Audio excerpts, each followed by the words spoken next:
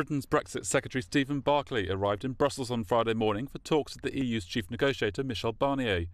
With less than a month to go until October's crucial EU summit, pressure is mounting on both sides to secure a deal that British lawmakers will back. And the message afterwards was a positive one. Well, I think there's still a lot of work to do, but there is a common purpose to secure a deal. I think there's a recognition in the capitals, in the foreign ministers I've been speaking to. They want to see no deal avoided. They want the teams to reach a deal. There's a clear message from President Juncker and from the Prime Minister that a deal is doable. The issue of the Irish border and how to keep it open without border checks remains the sticking point. Earlier on Friday, Irish Foreign Minister Simon Coveney said Britain and the EU aren't yet close to a deal.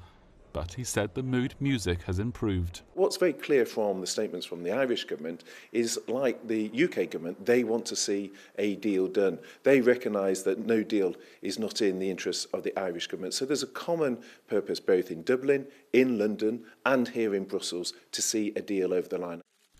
Barclay also confirmed that European Council President Donald Tusk and Prime Minister Boris Johnson will hold Brexit talks at the UN General Assembly in New York next week. Brexit progress overseas perhaps, but at home further bumps in the road may yet lie ahead. Next week, Britain's Supreme Court will decide whether or not Boris Johnson's decision to shut down Parliament right before the Brexit deadline was unlawful.